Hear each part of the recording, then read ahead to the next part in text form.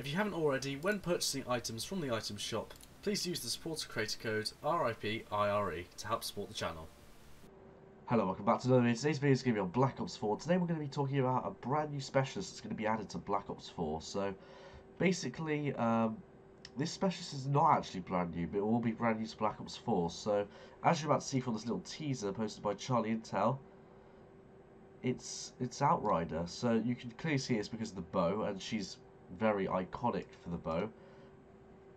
What I've noticed there is, as you can see, her arm, it's not got any augmentations yet, so I guess that's prior Black Ops 4, but in between Black Ops 3, because in Black Ops 3 she's got a arm augmentation where she has an almost brace on her arm. I don't know if that helps with the bow shooting or something, but it seems to be that it's going to be Outrider coming back, and this is going to be an interesting turn of events, because Outrider wasn't a massive specialist in Black Ops 3. I don't think a lot of people used her, but one of her key abilities was obviously she had the Sparrow bow, but she also had Vision Pulse, and Vision Pulse is already in the game, so what's her equipment going to be, or what's her specialist going to be in general? Because I'm guessing the weapon's going to be the bow, but what is her equipment going to be? Is it going to be something else that relates to the bow? Maybe she'd have explosive arrows, or maybe the bow's normally non-explosive, or I don't know. I'm just trying to think of some ideas, but I don't know about this. Maybe he's gonna.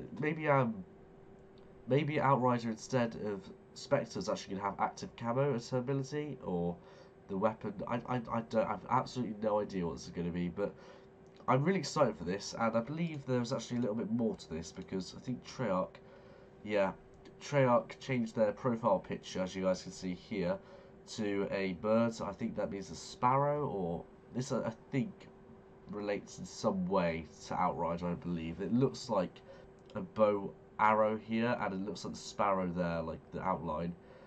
So I'm guessing that's just a hint towards the sparrow even more. That was on her.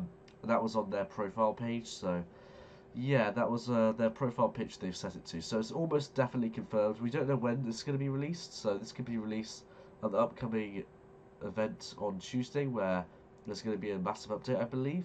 Or it could be when League Play is released on the 21st, so we'll have to see. But if you guys have enjoyed this short video, definitely leave a like and a comment saying so. Until next video, guys. Peace.